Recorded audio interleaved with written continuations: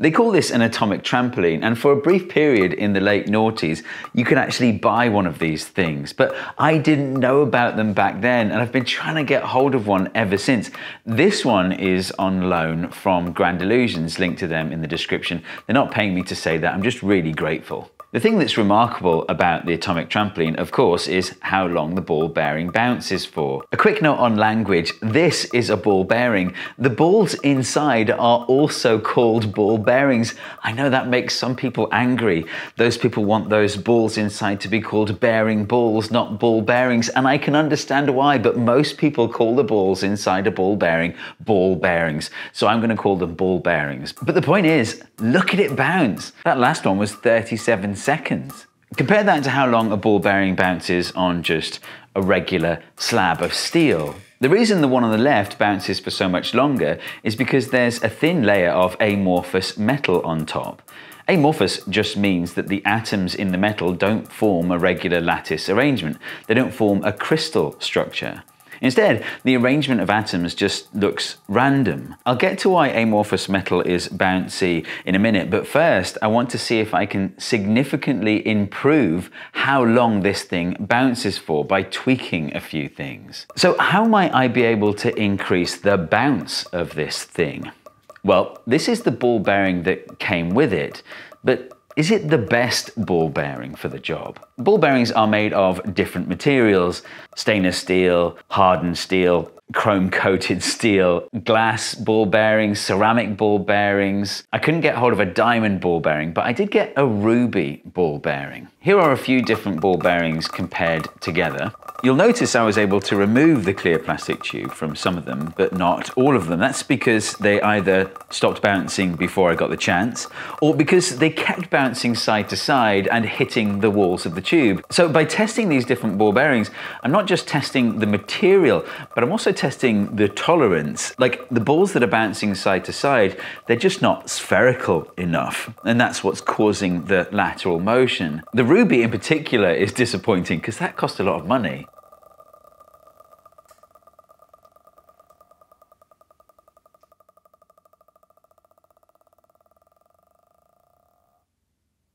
So the ball bearings that outperformed the original were the sodium lime glass, the AISI 52100 steel, and a type of ceramic called zirconium oxide. So, armed with that information, I bought even more ball bearings. Basically, those ball bearings, but in a few different sizes, because maybe that's important. I didn't go too big or too heavy because I didn't want to risk damaging that surface, especially as it's on loan. So it looks as though if the AISI 52100 steel ball bearing is too big or too small, that affects the bounce. If it's too big, that's probably because the ball is managing to transfer a lot of the energy through that thin layer of amorphous metal and then into whatever that piece of metal is sat upon. Just anecdotally, you can really feel the vibrations in the table every time a large ball bearing hits the plate, which is why I placed the assembly on this breeze block. It's heavy and it's rigid. There's hopefully going to be less dissipation of energy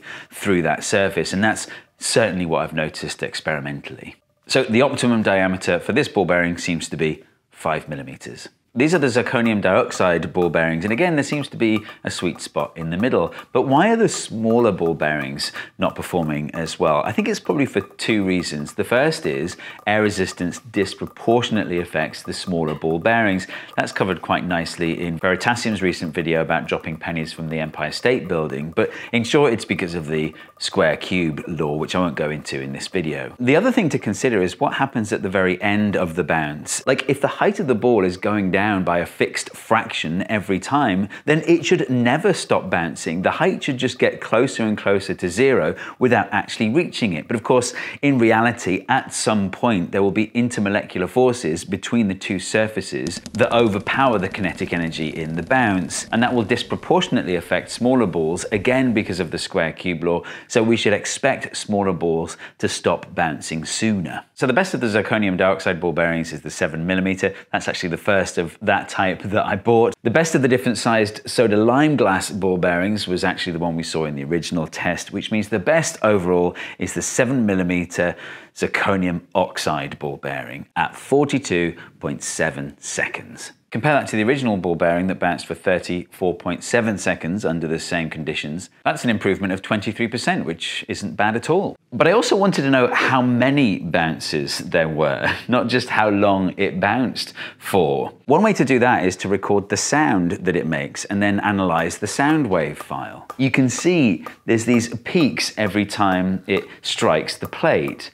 I thought about writing some software to analyze the file and spit out the number of bounces, but I figured that although that would be really fun, it would probably take longer to do that than just to count the peaks manually. Look at this bit at the end. You can see it's an audible frequency. Can you hear that? Reminds me of the Space Crickets toy, actually.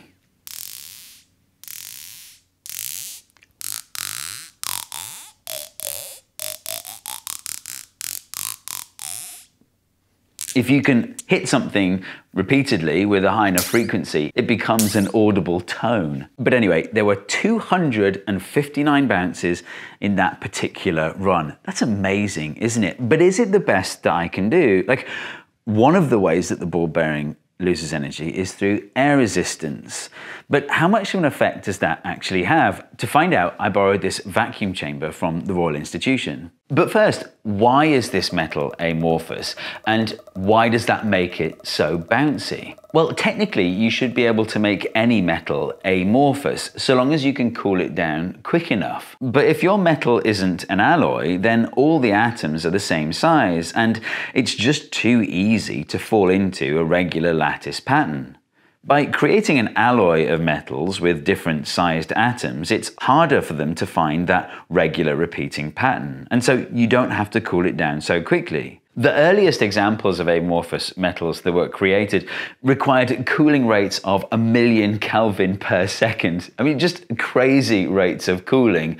And so those samples of amorphous metal had to be incredibly thin. They needed a large surface area from which to lose that heat quickly. But by the year 2000, Caltech scientists had come up with an alloy of zirconium, beryllium, titanium, copper, and nickel. And in just the right proportions, that alloy could be cooled as slowly as 1 Kelvin per second, and it will still form an amorphous metal, which means you can make these nice thick samples of metallic glass. It's a funny use of the word glass, but in chemistry, glass just means amorphous, so this metal is actually glass. But why is this so bouncy? Well, let's formalize that question by talking about the coefficient of restitution. The coefficient of restitution is just the ratio of the speed of the ball coming into the impact and the speed of the ball leaving the impact.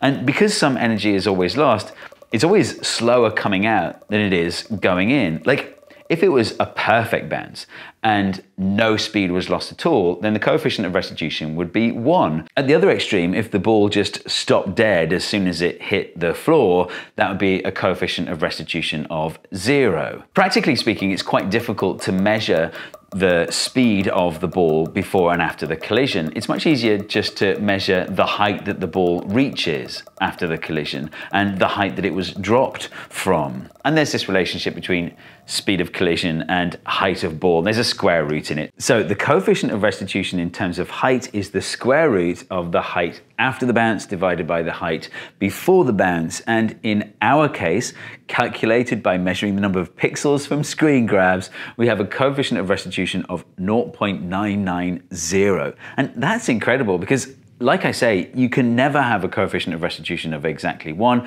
because energy is always lost somehow. One of the main ways that energy can be lost is through plastic deformation. Plastic deformation is like the opposite of elastic deformation. If you deform something elastically and then remove the deforming force, then the thing will return to its original shape. But if you deform something plastically, then when you remove the deforming force, the thing doesn't come back to its original shape. When you deform something elastically, the energy you put into the deformation is stored. And in principle, that stored energy can be returned to the thing that deformed it.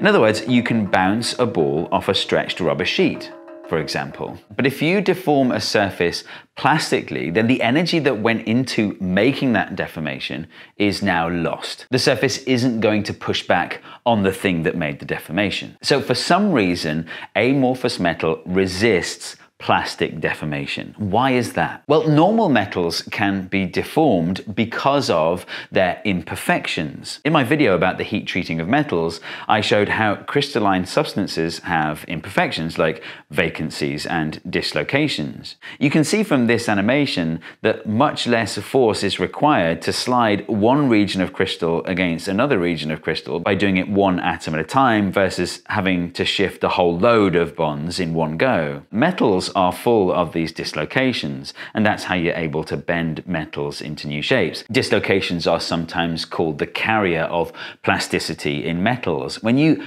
permanently bend a metal object, you're causing dislocations to glide through the body of the metal. And actually, if you look up close at this normal metal, there are loads of little pits from where the ball bearing has struck it and left a dent. But in an amorphous metal, the atoms are arranged randomly. There's no way for defects to travel around over any long distances. So without mobile defects, plastic deformation becomes very hard indeed. And so energy isn't dissipated through that process. But to my mind, that can't be the whole story. Like, I feel like you should be able to tune the material that the ball and the floor are made of. Like, assuming there's no plastic deformation, right? You've got these perfect materials that only deform elastically, but they're different. What would happen then? Like, imagine the floor really strongly resists elastic deformation. In other words, it's really stiff. But the ball isn't really stiff, it's squishy. Well, then when the ball bounces off the floor, you can imagine as it's flying through the air, it's going to be wobbling as a result of that bounce. It's going to be oscillating back and forth. That oscillation will eventually dissipate as heat, and that represents lost energy.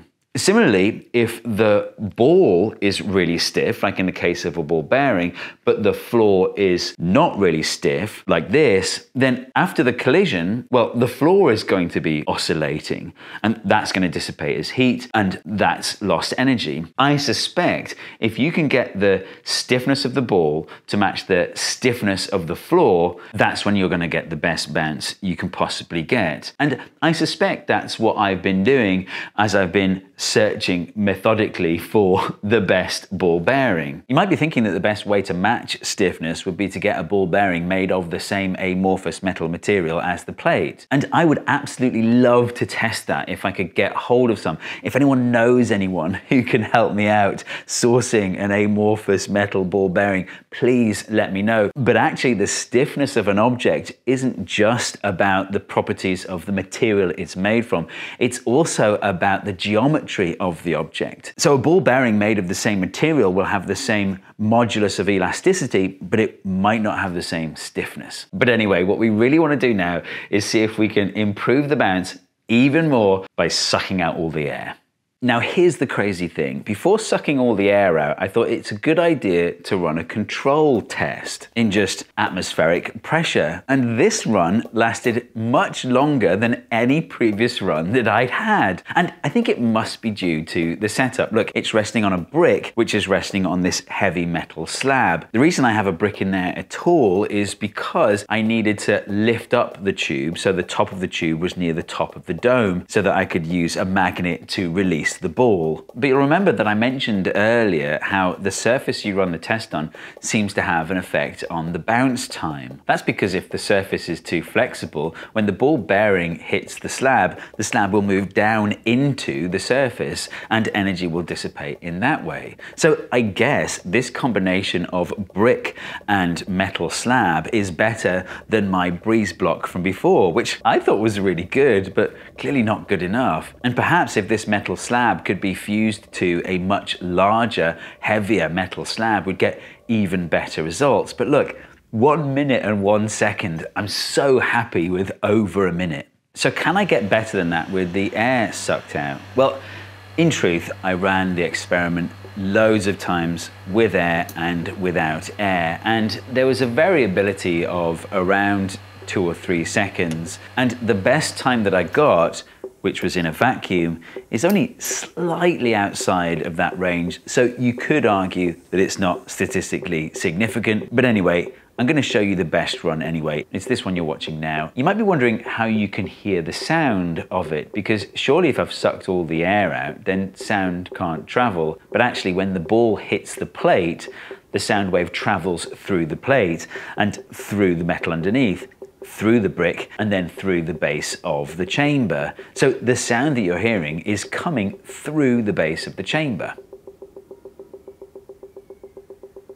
You might have noticed that the tube is broken at the top, and I've super glued it back together. Sorry, Grand Illusions. I promise I'll buy you a new one.